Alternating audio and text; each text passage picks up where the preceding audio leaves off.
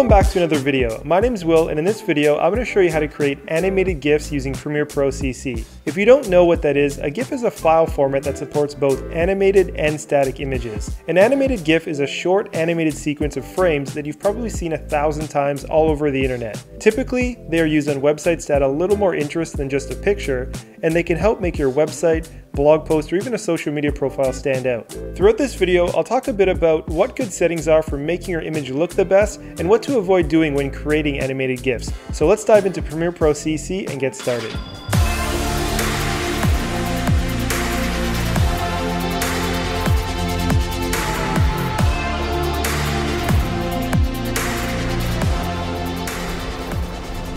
Alright, so I'm in Premiere Pro CC right now, and I have a clip that's loaded into a 1080p timeline.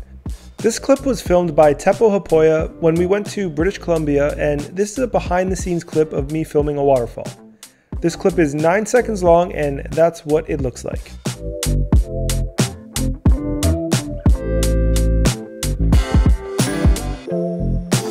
So as I said, this clip is 9 seconds long, and for a GIF that's typically too long of a duration, because that's a lot of information for one of these files. You can make them as long as you want, but I would suggest keeping them at only around 3 or 4 seconds. Because if you make them longer than just a few seconds, the file size will be a lot bigger. When you're embedding them into a website or blog post, it will take a lot longer for the viewer to load the page if the file size is too big. So the duration of your GIF is important. Okay, let's watch the clip and I'll pick the best 3 or 4 seconds.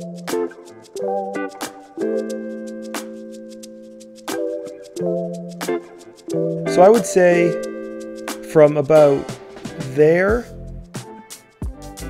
and then that's fine, about 4 seconds.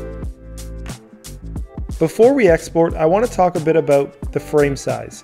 So this is a 1920 by 1080 clip.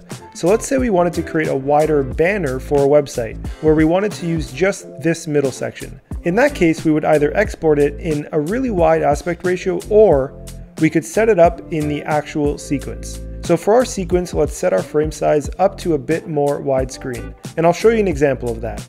Let's set the frame size up to 480 pixels wide by 204 pixels tall.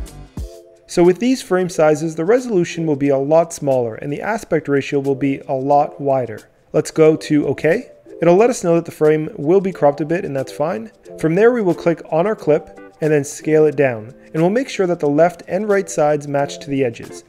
And essentially, this is the frame that we would have ended up with if we would have exported the clip with the 480 by 204. You'll see here that it's cutting off my feet, so the composition isn't too great. And this is why it's beneficial to do it in the sequence before you export, because this way we can scale it down and adjust the height to where we want it.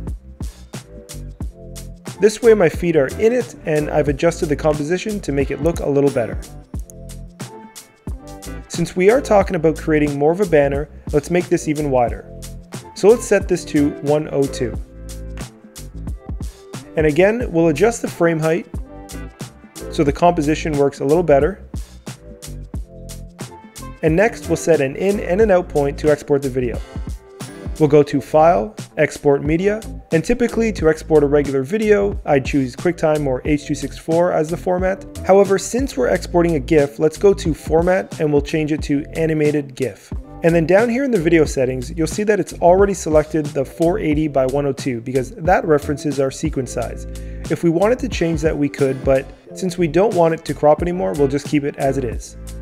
We'll leave the quality at 100, and you'll see that the frame rate says 1, which of course we do not want because we want this to play as an actual animated GIF. If we chose 5 or 10, it would be very choppy, so I tend to set it to 12.5. That seems to give a good enough frame rate for what we're working with. Then for the field order, we want to leave it as progressive because if you set it to upper or lower, you might introduce some interlacing into your footage, and that's not a good look, so keep that as progressive. And then for the aspect ratio, we want to make sure that it's set up to square pixels 1. That means that each pixel in our frame is as high as it is wide. We'll choose render at maximum depth, and then we'll choose use maximum render quality. Then we'll go to output name, and we'll select the folder we want to export to. We'll give it a name and title it Will BC Animated. We'll hit save, and then we will export. As you can see, we've created our GIF image and it's 2200 kilobytes. That's a little big for a GIF file, so if you wanted it shorter, we could chop a little bit off the end and reduce the duration of our clip by a couple seconds. But for us, this will be good enough. Now that we've done that, there's a free website called giphy.com that you can use to upload your GIF. And then it'll give you an embed code or a share code. You can use either of these to embed it onto a website or blog post, or you can upload the actual GIF file directly onto the website you're using if it's supported. So for example, here is the giphy.com website. If you go to giphy.com/upload, you can create an account if you want and it'll store all your GIFs. And then you can simply drag and drop your GIF and then click upload to Giphy.